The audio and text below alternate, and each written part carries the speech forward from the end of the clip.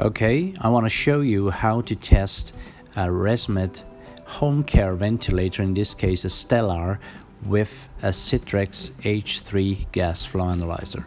To do that, you connect the tube to the ventilator on one side and on the other side to the CITREX analyzer. And then of course you have to use a test lung. In this case it's an easy lung. You switch on the devices and you will check. Now you cannot check the settings of the ventilator. In this case you see it's a IPAP of 15, EPAP of 5, a rate of 12.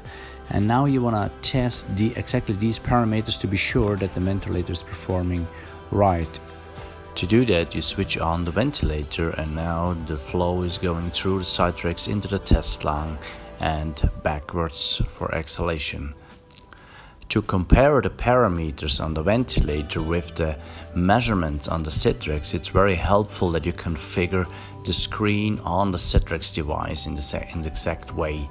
So you double click this button on the top right corner and now you can really configure the parameters you want to check. You have to know that P peak corresponds to IPAP and PEEP corresponds to EPAP on the ventilator. So this is the only thing, it's a bit tricky, you have to know.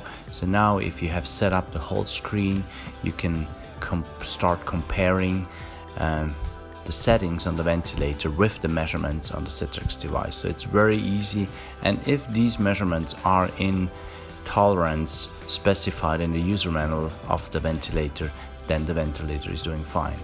So at the end you save data. You can save the data, you can export it to the PC via SD card and make a nice report, and that's it. So it's very simple to test a ventilator in this way.